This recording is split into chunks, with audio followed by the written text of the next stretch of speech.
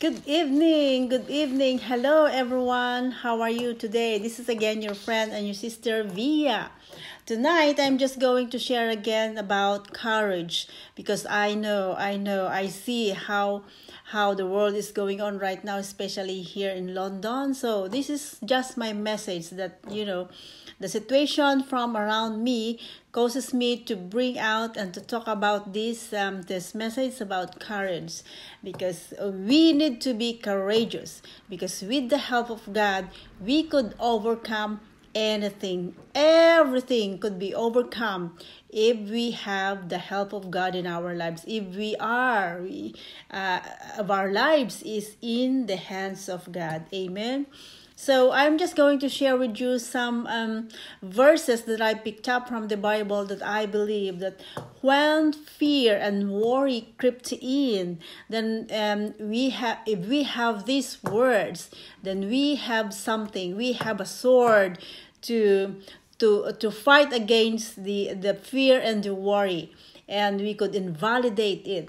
We could invalidate the effect in us, because we have this word that we are pondering, we have this word that we are meditating, and we have these words written in the tablet of our heart, that if whenever we need it, we just come to draw it out and claim it, really, that is going to manifest in our lives. Because truly, when we believe that God is with us and He is in us, seated at the center of our hearts, that means our thoughts, our minds, our plans, our will, our emotions, our passions in life, and our desires are all committed to Him, then truly enough, we can never do anything without Him. Then everything that we will do, it's going to be victorious, because He is working with us. We are partnered with Him. So for sure, if all our plans in life are all committed to Him, we cannot just do anything without committing it to Him, without consulting Him first, if it is really His will or not. Then true enough that we expect that the result of what we've been doing or what we're about to do is going to be a victory. It's going to bring us triumph. It's going to that will make us conquerors, more than conquerors, because the battle belongs to the Lord, no longer belongs to us, but our portion is victory. Amen. Praise God. So here are I picked up some verses that like what I've said a while ago. I know that we've been reading our Bible and we start reading it, but I just pick up this one. Probably if you're hearing this and you haven't been into this, or you have read it already and you just kind of ignoring it, just kind of like normality, or familiarity, should say, then this is the time that we could come on. We need to memorize it and claim it, really put into practice in our lives, so that it should be a part of us, like be a part of our body, so that we could just use whenever we need it. Amen. Praise the Lord. The words of the Lord are so really powerful. In Deuteronomy 31 verse 6 says, "Be strong and courageous." This is the word of the Lord to Joshua when Joshua is succeeding Moses. "Be strong and courageous. Do not be afraid or terrified because of them. For the Lord your God goes with you. He will never leave you nor forsake you." Yeah? So that is a very strong word. It's not only to Joshua, but it is to everyone who's reading it. When we read it and we receive it in our heart, we take it by heart, that we know that as if we're taking it personally, that is the word of the Lord to us, when it says be strong and courageous. So when we are in our situation where we are so weak, we are so fearful, we are so in doubt whether we're going to go through this pandemic, whether we're going to be victorious with what we're undergoing right now, then go through with this word. Be strong and courageous. The Lord your God is with you. He will never leave you nor forsake you. Another one is Isaiah 41 verse 10. "Fear not, for I am with you. Do not be dismayed, for I am your God. I will strengthen you. I will help you. I will uphold you with my righteous right hand. Oh wow, so good to hear all of this. In Lamentations 3:22 verse 23 as well to 23, it says here, the steadfast love of the Lord never ceases. His mercies never come to an end. They are new every morning. Great is your faithfulness. Great is the faithfulness of the Lord our God to us.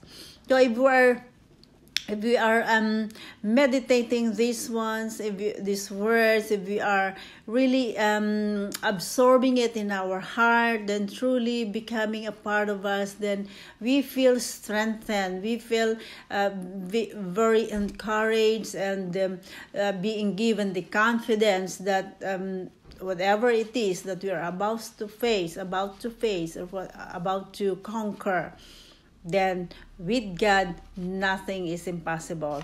Amen. In 2 Corinthians 4:16 to 18, it says, so we do not lose heart.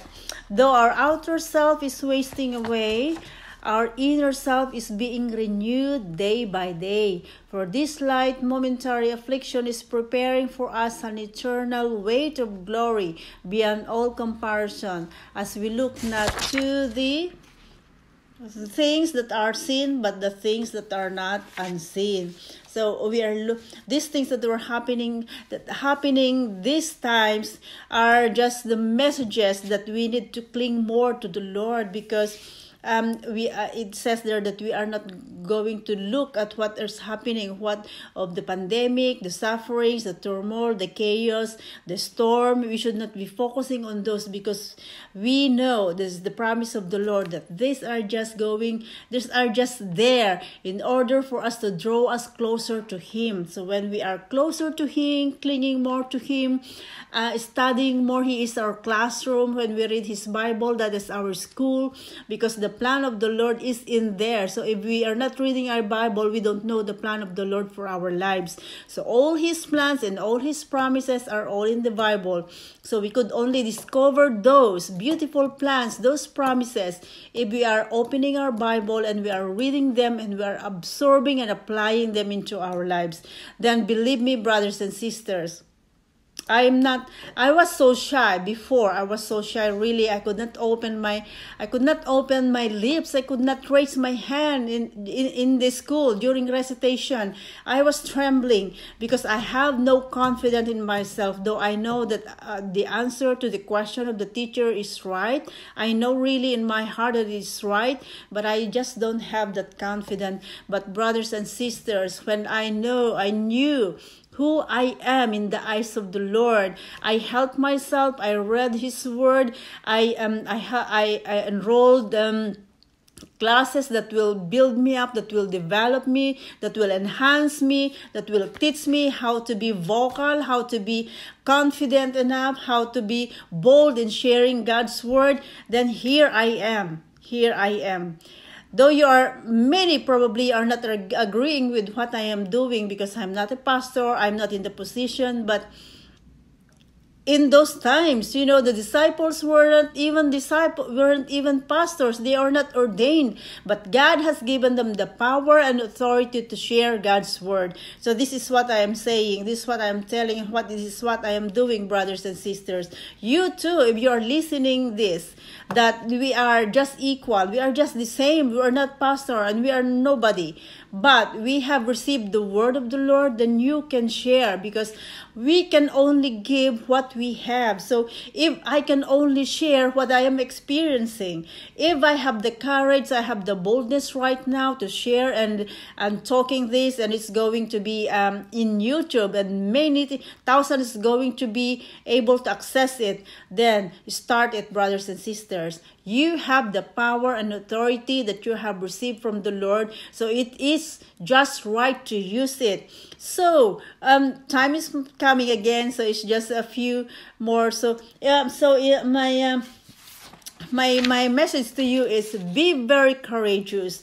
Nothing should ever be able to conquer us, because the one who is in us is greater than the one who is in the world. You know, the enemy, if he keeps pestering you, really keep telling him, keep shaming him that God is with us and nothing really is impossible with him.